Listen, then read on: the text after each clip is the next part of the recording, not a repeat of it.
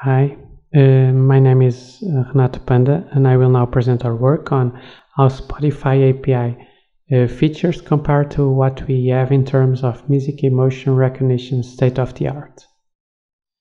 Giving a brief introduction, the way we consume music changed dramatically over the last decades. Instead of buying physical or even digital media, we are shifting towards music access using streaming services that offer massive catalogs such as Spotify, YouTube Music, and so on. And this has its consequences, namely, how can we browse such massive collections effectively? The current search methods are limited to artist, title, genre, and so on. And to discover new music, these services normally offer playlists or recommendations that are mostly built using users' likes, but not the music content itself.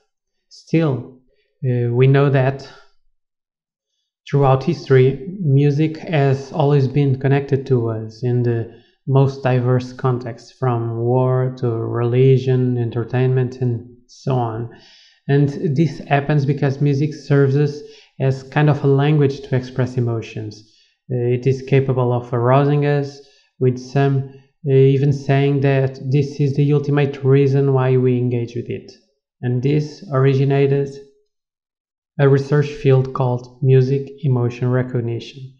This idea has several applications, but the topic is complex because it bridges knowledge not only from computer science but also music and psychology.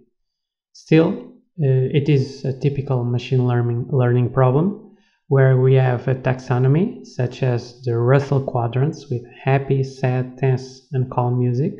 Then we have a set of songs tagged with these annotations.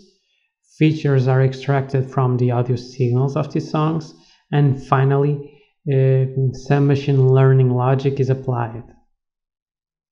Several approaches have been proposed, but nowadays the main issues are first, the lack of public datasets that are large and high quality, because it is very hard to get controlled emotion annotations from users, and secondly, there is a so-called glass ceiling, with few improvements in the field over the last decade.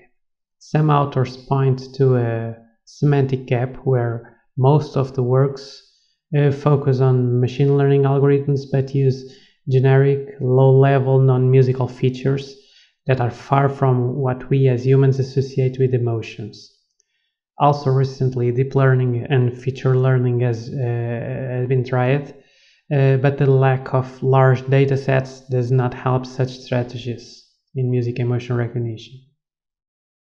On the other hand, streaming services are becoming extremely good at recommending us the music we want to listen, and this made us raise a question. If music carries emotional information and it plays such a big role, are these recommendation systems, even if indirectly, already exploiting some of these relations and this information in music? To get an answer, we picked Spotify, since it is the major player and provides a public API. From what is publicly known, Spotify models its users' musical taste by mining data from several different sources. Initially from listening data and playlists using collaborative filtering, but nowadays also including natural language processing, and even information from the audio content itself, from the audio signal.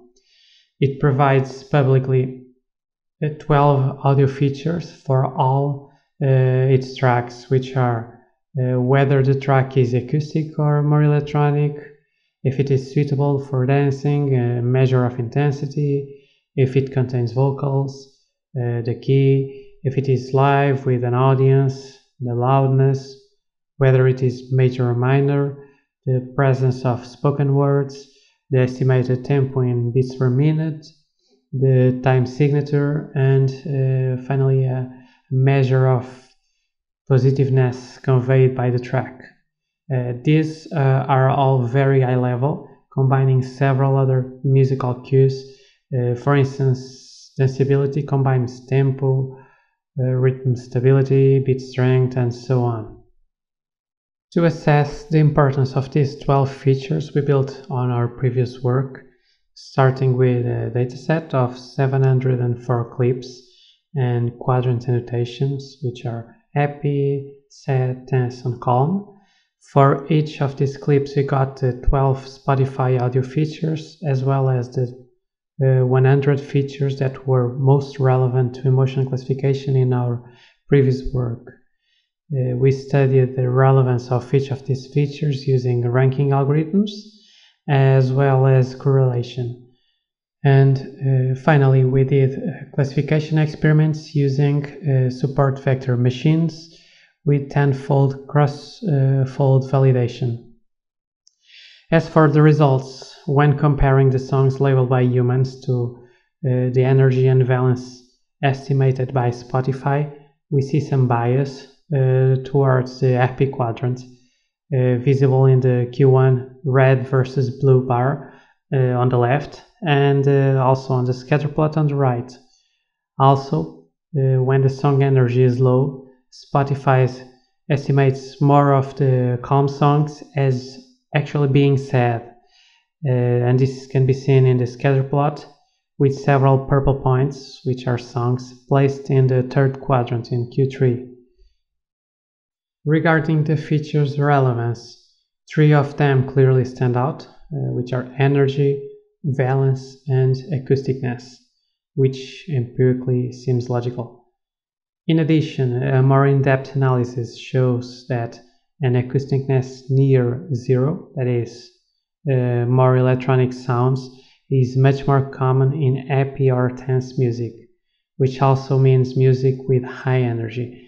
Thus, a high negative correlation between energy and acousticness features was verified. In the classification tests, we saw that these first Spotify features are highly relevant, but after the 4th feature, the remaining don't add much to our problem. The next step was to combine both feature sets. Here we noticed that the same 3 Spotify features were highly ranked with the addition to mode. This addition is a consequence of combining many more features, allowing them to interact and raising the importance of some features that alone might not be useful. As for the classification tests, in the table we see that with 5 to 10 features, the combined set improves the results. However, when the complete feature set is used, the difference becomes non-significant. To conclude, we verify that some of the 12 Spotify features are emotionally relevant and very high level when compared to the state-of-the-art features. However, these are just another brick into closing the so-called semantic gap, and additional high-level features are needed, namely related to melody, musical texture, even capturing characteristics of the singer's voice, and so on.